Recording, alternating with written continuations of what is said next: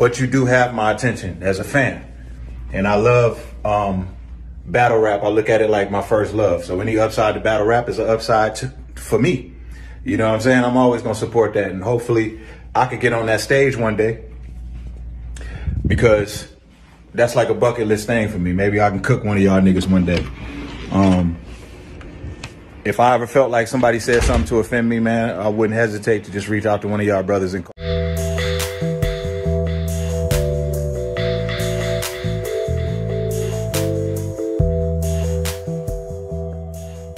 posting shit, you know what I'm saying, talking about syllables. It's all on this page, you know what I'm saying? And then he just started posting shit. And then in response to what you were saying, you know what I mean? And then RJ Payne and Ransom was like, yo, we the two best niggas rapping right now. And then that's when I hit Royce and like, yo, let's talk about this on live and just kind of, you know what I'm saying? Like, let's see what the energy is about. Like, let's see what everybody talking about. Let's get to the bottom of this. You know what I'm saying? See how everybody feeling. See how Royce feeling. See how Ransom feeling. See how RJ feeling. See how Lupe feeling. I had Lupe on the live. You know what I mean? And then what made him what made Royce feel some type of way about me talking about syllables? Like, I don't get that part. What he was talking about? Like, what was the problem? I have no idea. I mean, it's on that line. It's on my page. Like, cause Lupe was like, yeah, he was talking about Cassidy, and I was like, I don't know anything. You know what I'm saying? I'm just trying to facilitate the conversation. I'm trying to push the conversation forward because I was lost like everybody else was. He was on his rant, you know what I mean? And, you know, niggas was talking about what they was talking about.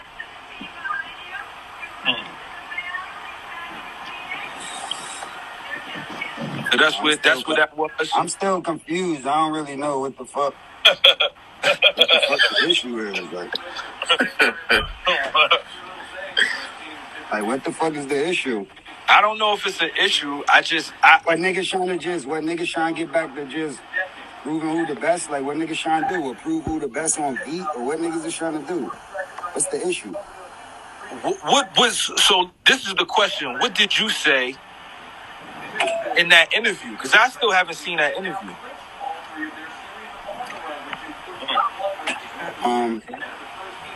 I'm not sure, because that mad shit that we did, that shit was a long interview. Like, we was just in the house zoning out, so I don't know, he chopping up parts. I don't know what he putting up. Right. But I know when I was talking about the syllable shit, I was breaking down, you know what I mean, the amount of syllables niggas be piecing up. You know what I mean? How hip-hop started, the transition it made in the 80s and the 90s, the early 2000s, and where we at with it now. And I was giving examples of dope MCs that's considered to be dope or have pens or piece up a lot of syllables. But some of the best shit that I like from them niggas is when they don't piece up. What's going on, world? It's your boy T-Man, right back in the attic, right back at it for another day of this battle rap. So we got a situation going on. We got Royce the 5'9", you know what I'm saying? He been in a competitive state with the industry rappers lately, talking about the rhyme patterns, the metaphors, the similes, and the science, basically the whole science of this rapping thing, right? I knew it wasn't going to be long before Cassidy jumped in and had to weigh in on that, because, you know, Royce talking about he the best at rhyming and the similes, the patterns, and all of that. Like, so, you know, you got Cassidy had jumped on with Mickey Fax on IG Live or whatever, and he basically was saying he, you know, like, he don't even know what Royce the 5'9" talking about, because he the one that pretty much started everything. So, you know what I'm saying? You got Royce the 5'9", he going at Mickey Fax, RJ Payne, Lupe, Fiasco, you know what I'm saying? A lot of these industry pins, you know what I mean?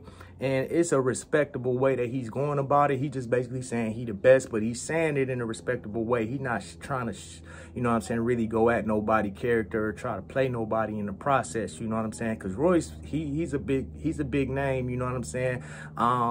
He might have the biggest name out of all of those that I mentioned besides Cassidy, but that's neither here nor there. You know what I'm saying? We gonna get straight into it though. Cassidy, he spoke his mind about the science of the battle rap, and he basically stated, hey, he started all of that.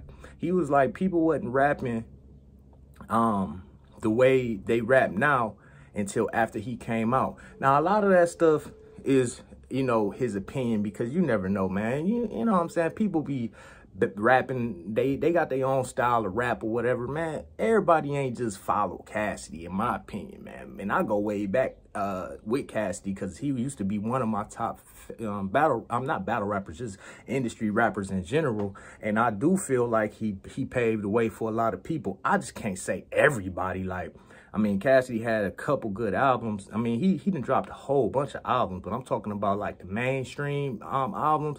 He had a few of those. And I'm not saying everybody jumped on that wave, but you can't get mad at that man for stating what he stated, because that's how he feel. That's his opinion. And maybe he got some legs. Maybe what he's saying is, as much syllables is required nowadays. And I gave an example of one of them Eminem raps. So I don't know if that made him feel some type of way or something. But all I be basing it off is the science. My shit ain't opinionated. I'm not giving my opinion or whether I like a nigga or not. I'm just basing this shit off the science.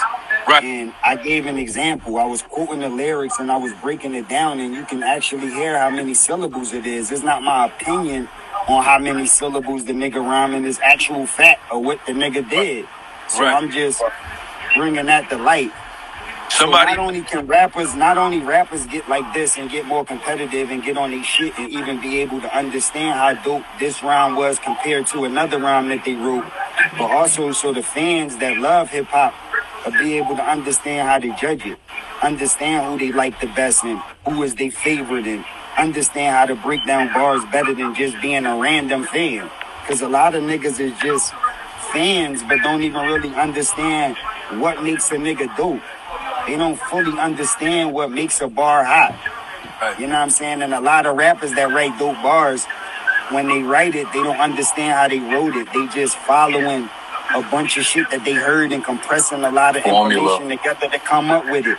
But to duplicate exactly what they did, like if a person like a line, you should be able to duplicate that line again and again and again if you know the science. All right, I pieced up this amount of syllables. I use this type of figurative language, and I play with niggas' minds in like this way.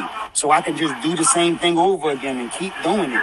But niggas don't understand the formula. They don't understand the science, so they can't duplicate it. That's why they just sporadically writing. But I gave an example, like with Tylenol and aspirin, it's a science to making a Tylenol. So it's your opinion, like, on what rapper is the best, right? Just right. Like it's your choice on whether you want to take a Tylenol or aspirin or Advil. That's your choice. But it's a science behind making the pill. And that's why no matter if you took a Tylenol in 99 or 2009, it's the same pill and it's going to do the same thing. It's the same ingredients and the same shit because it's the science behind it. Right. And that's what I want niggas to know that it is with this rap shit.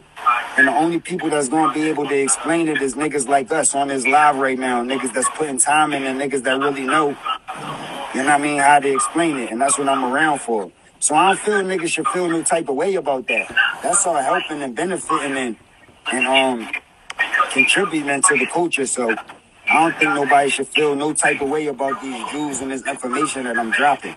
And if they do, like, ain't shit changed with me. Like, I've been the same way since I was 16, 17 years old. So niggas can't just get it on beat. Niggas could get it on stage, face to face, however niggas want it. Like, niggas could pick. They could choose. We can do it the old school way, no beat, face to face. We could do it this new school way on the big stage with the crowd screaming. We could go in the booth and do it on beat. Niggas already know how I give it up. This shit ain't fake with me. When I'm talking this science shit is because I really can do it and I really can rap and I can keep doing it over and over and over and over and over again. This shit ain't a fluke. So if niggas want to get busy, I give niggas the red carpet, man. Niggas can, you know what I mean, just let me know when we can get busy whenever niggas is ready. I'm just trying to benefit the culture. I'm trying to help the culture. And that's the reason why I'm dropping the most records. I dropped 3 albums recently. Been dropping wild freestyles. Just did a new song with E. Ness, a new song with Rosenberg, a new song with K. Walker, a new song with Jag. I'm doing new songs with all my team captains from my tournament. I've been putting out just new shit all the time. Just released a new video, Clayco remix from these Southside niggas from Clayco out here in Atlanta where I'm at now. I'm just constantly doing shit, constantly dropping shit, and constantly showing niggas that I'm the nicest. Just dropped that 110, rolling 110 deep with K Slay. It's like 110 niggas on it. Just dropped the video for that. Arguably got the best verse with 110 or 109 other niggas that get busy. And I arguably got the best verse. Wild niggas saying I killed the shit. So it's like I'm constantly getting busy. Like, so these niggas get busy every once in a while. Like, I constantly get busy. So in order for niggas to be able to judge who the nicest and who giving it up the most, they gotta learn the science. And that's the reason why I'm teaching it to niggas. I mean, I can't really dig that deep into it and try to do that much research. That's just crazy. Like, I love my job and everything, but I ain't about to do all that. I ain't going all the way back to 2001 and shit like that trying to find out you know what I'm saying, how true all of this is. Well, I might, if y'all ask for it, I might, you know what I mean? I'll do whatever for the people. But in my opinion, you know what I'm saying, I think that both of them MCs is pioneers of this shit. Like especially the way they rap, you know what I'm saying? Royce is real, what's the word I'm looking for? Like, he's real strategic behind his rhymes and his patterns and things like that. Like, he definitely got a new way of doing rap, you know what I'm saying? I would say a lot of people tried to follow him. But all in all, you know what I'm saying, Royce responds back and he speaks on possibly getting on the battle rap stage. Now, that's the part that caught my attention, you know what I mean? Because I don't care what these industry rappers gonna do. Oh, we gonna make some songs. We gonna make a few songs here and there. We gonna see who's song the best, you know what I mean? Like a song battle type thing. I ain't really into that. Like, I like seeing direct, in your face, I'm better than you. We on this stage, everybody watching. I'm about to say some stuff that's about to make you look bad, and you about to try to say something to make me look bad, but we gonna see who look worse. You know what I mean? I like that type of rap. But, I mean, you know what I'm saying? Royce is my dog. I like his music. You know what I'm saying? Shout out to Detroit, and definitely shout out to Philly and Cass. You know what I'm saying? Because Cass my guy as well.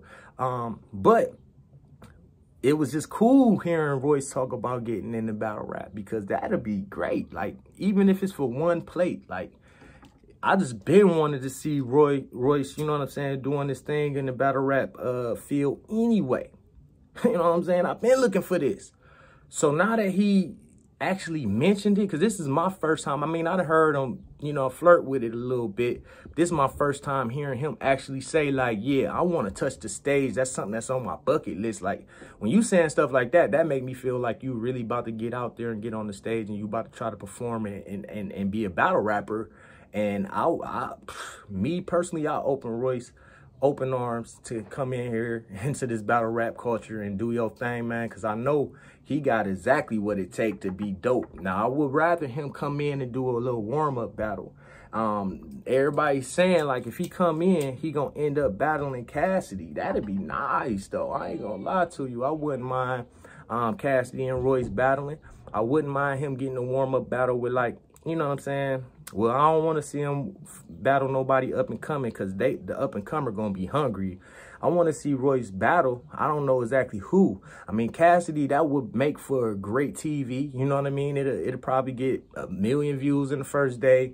But Royce a different type of person. He not like most of these battle rappers, so he not gonna be in a face-off going all crazy. That face-off probably would be boring. And you know Cassidy good at face-offs, but you ain't getting under Royce the 5'9" skin. I'm sorry, his mind is just at a whole different place. Like, he's a grown man. Like, he's not gonna let anybody control the narrative and put him in a position to where he look off kilter. Like, he ain't on his A game. Now, I don't think that's gonna happen. Now, I could be wrong, you know what I'm saying? This shit is speculation. We don't really know exactly how the face-off will be. For all I know, Royce will come in there and start spazzing and barking on Cass, and then Cass get in his bag, and you know how Cass do in them face-offs. I don't know, but I am interested to know if Royce actually do, after this little IG post he just put up. I'm pretty sure that somebody's going to give him a call, and somebody's going to probably call Cassidy, you know what I mean? But there's some other people I wouldn't mind him battle. Like, I wouldn't mind seeing him battle a Mook, you know what I mean? The Loaded Lux. Like, that'd be dope. But, you know, we'll see, you know what I'm saying? With the industry rappers, when they come in, they pretty much get whatever plate they want, you know what I mean? Because they going to draw the attraction or whatever. So, I'm just going to ask my listeners or whatever, my subscribers, like and subscribe when y'all get a chance. If you're not subscribed already to my channel, this is a perfect time to do it. It only take 2 seconds, like 1 or 2. It's quick. But I would like to hear from y'all, like in the comments. Leave a comment below. Let me know exactly who y'all think would win if Royce da 5'9" battled Cassidy, or you can also let me know who you would rather see him battle, because everybody's not interested in seeing Cassidy this fast after he just got done with Hitman. And a lot of people just don't want to see Cassidy at all. Then you got the mass majority of people that know that Cassidy's the energy and they want to see Cassidy. And if y'all those people, tell me who's going to win that between Cassidy and Royce da 5'9" if they were to ever get this together. If they were to get it together, I'm pretty sure it'd be top of the year next year sometime. I don't think that'd be happening any time in 2021. I could be wrong. You know what I mean? I ain't perfect, goddammit. But in my opinion, I think it's going to be the top of the year next year sometime. You might see Cassidy like around March or something. Cassidy, Royce da 5'9". But if it was somebody else that he was going to battle, an Arsenal, a Hollow da Don, a Loaded Lux, a Murder Mook, a Geechee, like, I want to see it. You know, I'm here for it all day, every day. Who y'all got winning that? You know what I'm saying? Y'all touch down with me, man. It's your boy T-Man right back in the attic for another day of this battle rap shit.